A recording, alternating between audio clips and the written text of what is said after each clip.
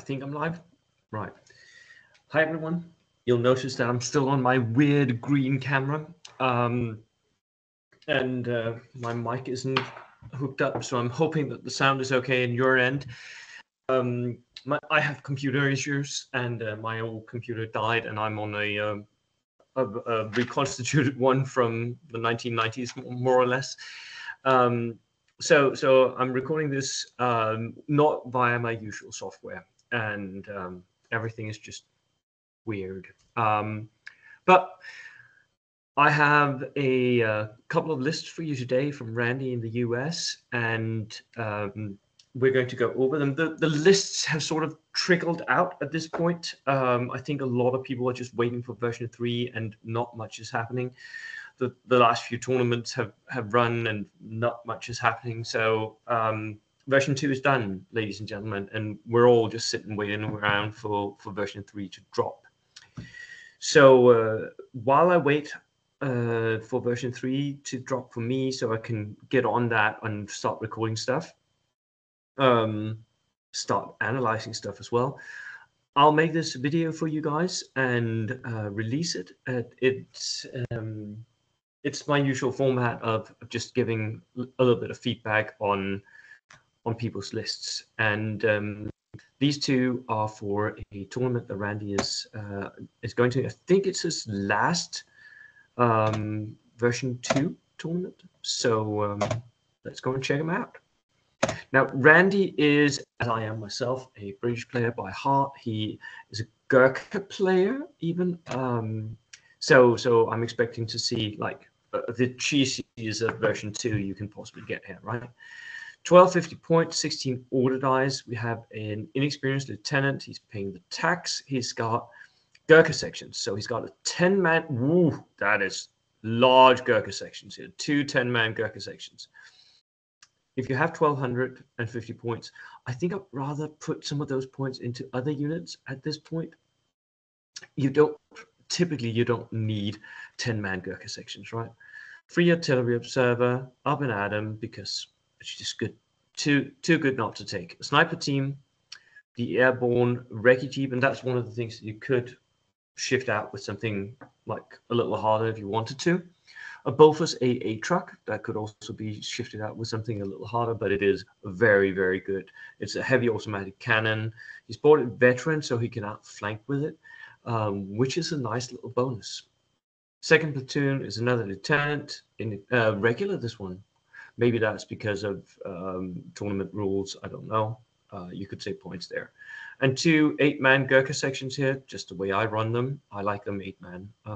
Gives me a little redundancy. Canadian engineers with a flamethrower, regular. It's always nice to have that one flamethrower in your list. Medium artillery piece, veteran. That's a howitzer. Veteran, oh, it's very, very good. It's very, very survivable. I just think that points for value, the 25-pounder, the lighthouse, is just a little more valuable for its points. Another airborne recce jeep, very, very good, very cheap for the points. An LBT, which highly recommend trying this out. It's very difficult to get to work, but when you do get it to work, it's really cool. And it can support 30 guys, so that's all your Gurkhas, basically, more or less. A 15 CVT truck for the one unit that he can't put in.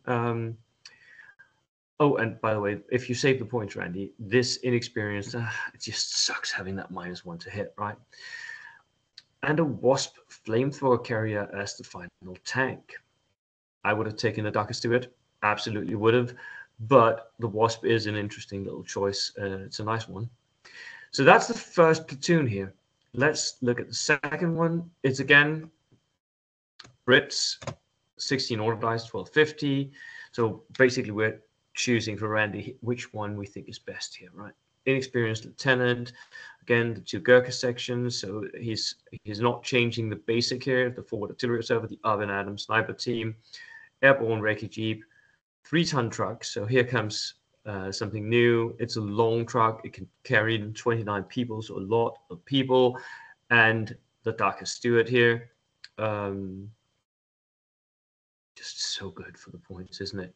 Another inexperienced lieutenant, 2 Gurkha sections, 8-man. Yep. Royal Canadian Engineer, medium hounds again, airborne Reiki Jeep, a truck again, and another Dhaka Stewart. For me, Randy, the second platoon is stronger. I'm not sure I agree with all the choices. I've already said the medium hounds. I'm not massively a fan of buying that, just because light hounds, 25 pounder is very valuable for the money. But this is a really, really strong platoon. I think for me, this is a 4.5 or a 5. It's very difficult to change anything. These 2 Gurkha sections are a little too big. The veteran sniper team and the veteran howitzer are, of course, a little harder than they potentially need to be.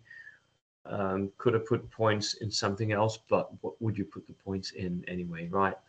So, yeah, that is it, ladies and gentlemen. That is, I think, perhaps the final lists for version 2, and we are finishing off strong with potentially what was the best of version 2, the strongest lists here. If people know how to play them, I've said this all through version 2.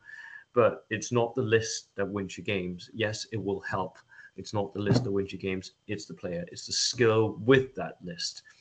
I've seen a lot of mediocre players try to play Gurkhas and just fail miserably. So, yeah, it takes skill and it takes practice and it takes a little bit of understanding of how your units work in a synergy with each other. Right. That was it for me. And thank you so much for all the lists that's been sent in all through version 2. Once we get into version 3, there's a link to my email in the description. You can send your lists and I will critique them and give you feedback. Right.